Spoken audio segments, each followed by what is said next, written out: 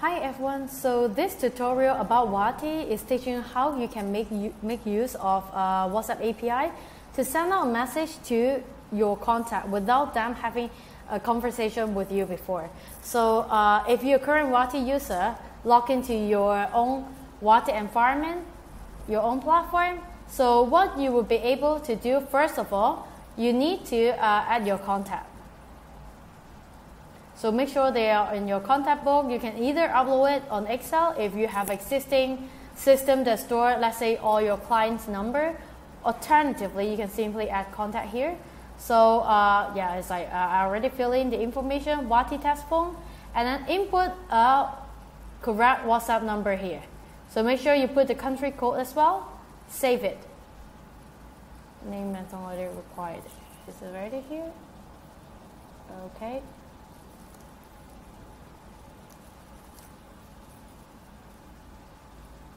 Great, so I saved the number already.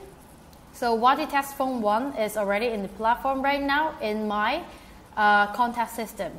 So what we will need to do next is send out a broadcast to your contact. Of course, if you would like to create a template message, a specific message to send them out, you can create it right here. But this time I'm not going to create a brand new one. I'm going to send out the current template message that I already have. I will have another video to talk more about template message. So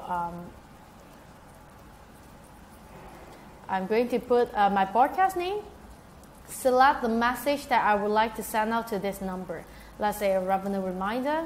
And you can choose the time and date to send out to your number. So let's say 32.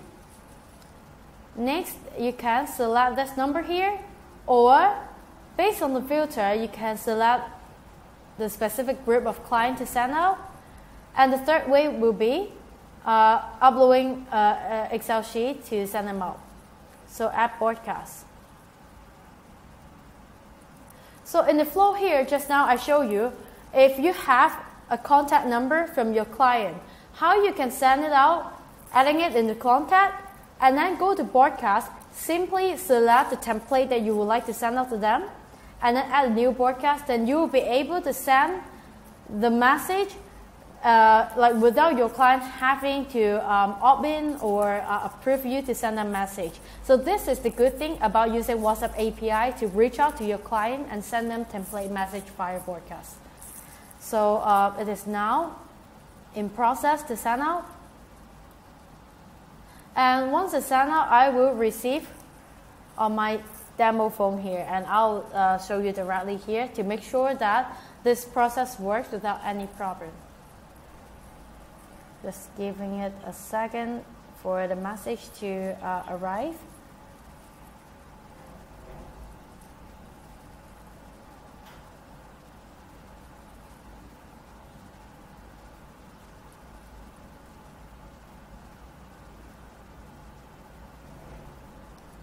So what you'll be able to see here is the status of the broadcast.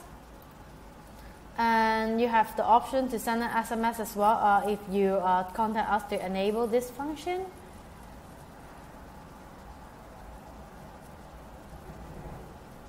Just wait a bit, it is in process. Okay, so you see here is already complete. And I do receive the message here. You see the new message. When I click in, you'll be able to see this webinar reminder. So basically, you see the message right here. And good thing is that if you send out the message via WhatsApp API, you have this rich media template with the button here. So what is the button message here? Let me quickly show you. If you click, like let's say this webinar, click yes, you have an auto reply.